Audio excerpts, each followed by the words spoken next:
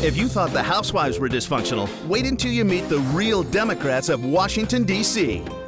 They're catty. Trying to have a conversation with you would be like trying to argue with a dining room table. They're arrogant. Ma'am, at the... do me a favor. Could you say senator instead of ma'am? It's just the thing. I worked so hard to get that title. And they're in charge. The American people voted for change. Under Democrats, reality bites. GOProud is responsible for the content of this advertising.